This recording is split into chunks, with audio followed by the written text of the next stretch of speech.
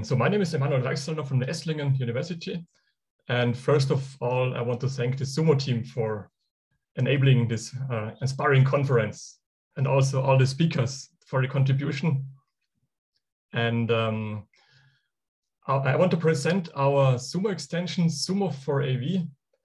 As Michael already mentioned, our title is quite bulky, but I'm sure the content is quite interesting. But before I want to jump into the content, I want just to say a few words about the Esslingen University of Applied Sciences. Esslingen, it's a small city with a beautiful city center in a medieval style. And you see on the left a nice picture here. And on the right, you see the main campus of the Esslingen University.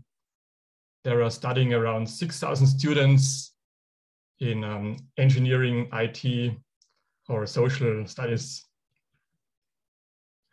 Our research team, the KEIN, is a cooperation between the Fraunhofer Research Organization and the Esslingen University. And our research focus is energy, information, and mobility. But now I'll come back to our project. So I want to show you basically what we are doing here. We have a fleet of autonomous vehicles driving around here. And you see these red dots here, which are giant waiting customers in front of certain points of interest. For example, apartment buildings or office buildings or restaurants. And they want to get picked up and driven to other points of interest. For example, we have these green dots and areas which are theaters here. We have these blue dots which are restaurants. These pink areas which are office buildings. And so now is the question, what do we basically need to perform such kind of simulations? So first of all, we need to import the relevant points of interest. And then we need to map their positions to SUMO edges that they are accessible for SUMO.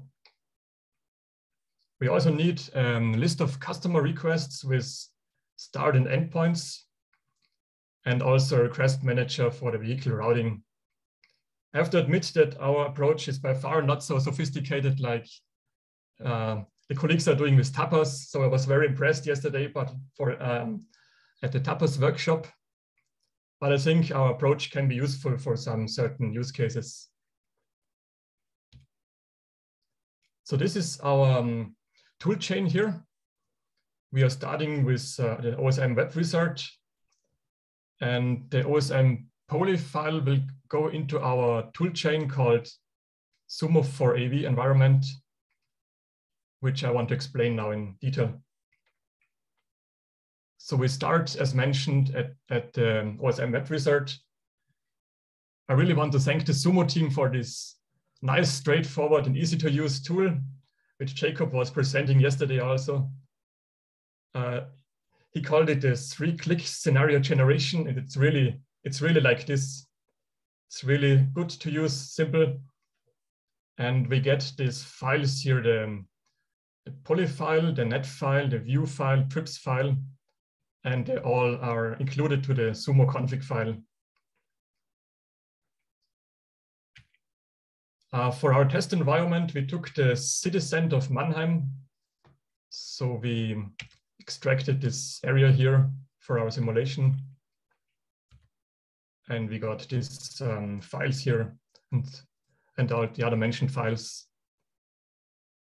So the OSM net file contains all the SUMO accessible map entities, like edges, lanes, junctions, and many more entities. And then we have this OSM poly file, which contains, as the name says, polygons, but also points of interest. And these entities are displayed by the SUMO GUI, but unfortunately, they're not accessible by SUMO. And here is where our toolchain comes in. So to make this clearer, I will zoom in into this area here. And we see, as mentioned here, the edges, lanes, junctions on the left side, and then on the right side, clearer the points of interest and the polygons, the buildings. For example, polygons can be buildings or other areas like the park area here. I will zoom in again here. And we see here some points of interest.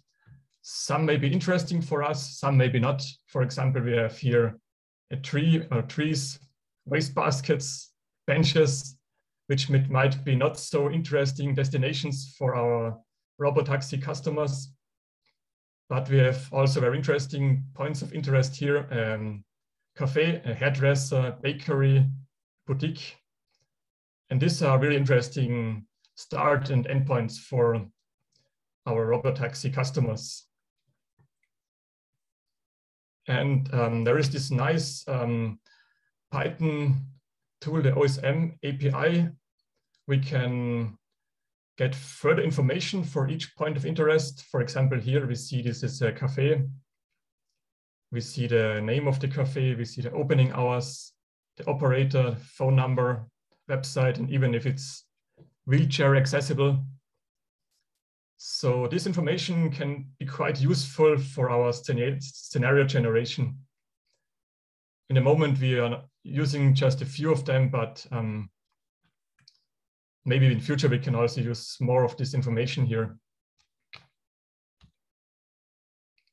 So now, as mentioned, we want to process this OSM POI file now with our toolchain. And the first step is called the so-called SUMO OSM POI Tools, which generates a bunch of other files. But first of all, this customized POI file. And here you see the POI's edges. Here is the files where the mapping of the points of interest is. We have this nice GUI tool here. We import all the points of interest and all polygons from our selected map area. And we can select which of them are relevant for our simulation. We can select it here, and we can also assign customized colors for each of them. And then with this script here, we create the POI edges, so the mapped positions. For example, here we have to map this position of the cinema to this lane here and the lane position. And here the restaurant and the pub here. And we have also this nice feature here, the create map legend, where the assigned colors are written to a PNG file that we see in our map afterwards, what we have here. And we also have this convert parking area script here. Here we can convert parking areas from OpenStreetMap data to SUMO accessible parking lots, which makes sense also for our robotaxi fleet, that if no request is at hand, the vehicles can park here in between until the next request will come. So finally, after the first step, we get these files here. We get our nicely colored, customized OSM POI file, which appears like this in the SUMO GUI. And then the map legend. There should be a PNG file, not an XML file here.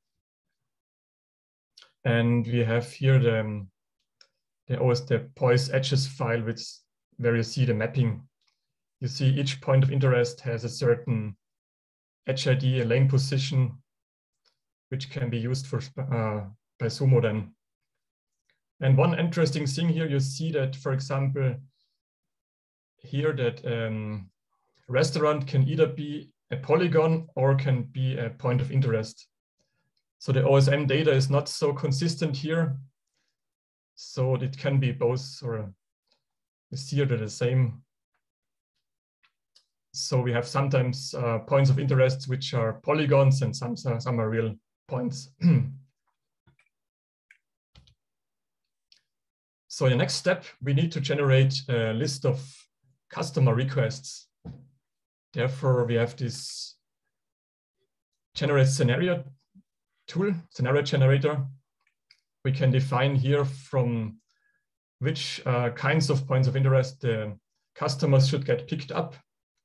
For example, here from apartments, residential areas, offices, and they should be brought to theaters, restaurants, cinemas, pubs, beer gardens, fitness center. This would be an evening scenario. After work, people want to get picked up, for example, at the office building and brought to a beer garden or something like this. And here we can define how many requests we have for each line here. For example, 60 requests bring people from apartments to theaters, or 90 requests from residential areas to restaurants. And we can even define round trip options that people get picked up at this location and brought to the original destination. And we can define a stay time, and also can normally distribute this stay time to make the stay time more realistic. So after we have the list of customer requests, we can start the simulation. Therefore, we use this next GUI tool here to define the parameters for the simulation. And we can specify three kinds of routing strategies. The simple strategy means one passenger per vehicle, and the closest vehicle will be assigned to the request. The look-ahead strategy can look into the future. For example, in this case, 900 seconds, so 15 minutes. The fleet knows already where the next request will arise. The idea behind this is to combine it with AI prediction, which is not implemented here in the moment. And the third strategy is the shared strategy, where more than one passenger is allowed. So after performing the simulation, we can display the results in this tool here, or we can export the results and import it to Excel. And so for our evaluation of this evening scenario, the first results seem to make sense, that with increasing robotaxi fleet, the waiting time decreases. By increasing the fleet, the costs per kilometer increase because we have these base costs for the fleet.